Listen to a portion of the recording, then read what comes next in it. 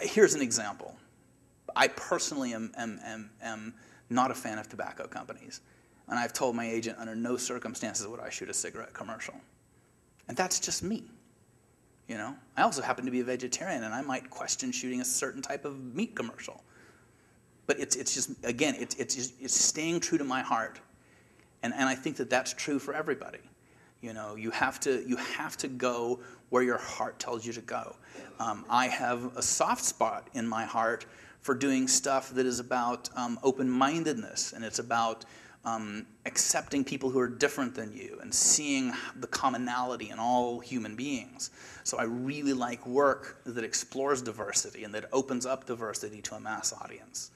I like work that looks, you know, I can't really talk about the feature I'm up for right now because it's not it's not done. But I'm up for a feature right now which looks at a really controversial topic, and it's a dark comedy. And I think, to me, it reminds me of movies like MASH, and hopefully some of you guys have seen the original MASH. It reminds me of La Cage aux Folles. You know, MASH dealt with the Korean War in the midst of the Vietnam War, and it was a comedy. La Cage aux Folles, which was a French movie, dealt with homosexuality, but it dealt with it in a way of looking at these people as human beings first. So the wonderful thing about that type of movie, and the thing that I'm looking at right now, is it takes a topic that your mainstream audience is probably going to initially be turned off to, but because you're dealing with something that's funny and human and real characters, they're going to go watch it. And subversively, they're going to get some messages. And it doesn't mean they're going to be brainwashed, but it's going to give them something to chew on. It's going to give them something to think about. And I find those opportunities exciting.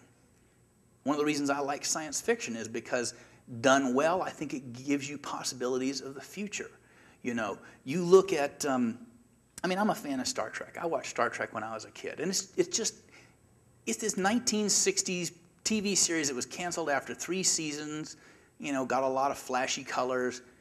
But read how many people who are engineers and doctors and scientists and physicists and astronauts today who that put the seed in their mind. You know, there's a lot of African Americans who got into the space program and got into sciences who were inspired by Lieutenant Uhura.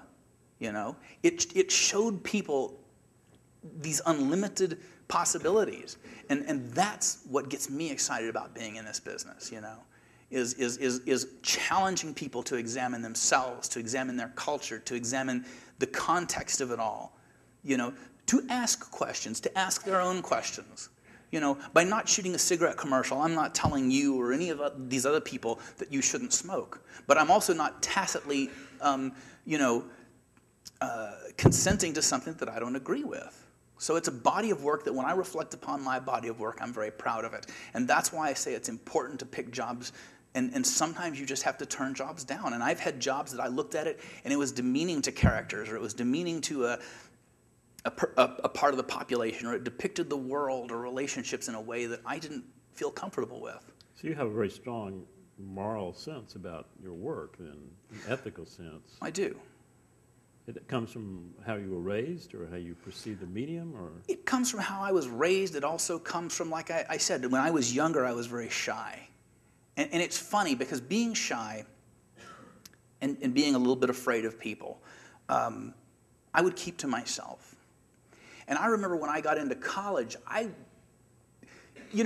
opened up a bit more, and I was affiliating with some of my friends, and I would meet some of these kids who in high school had either just ignored me or picked on me, and we would have a dialogue, and they would say, oh, it's good to see that, you're kind of a cool guy. And I said, they said, you were a real asshole back in school because you didn't talk to anybody. And I said, well, it wasn't because I thought I was better than you. I was terrified of you.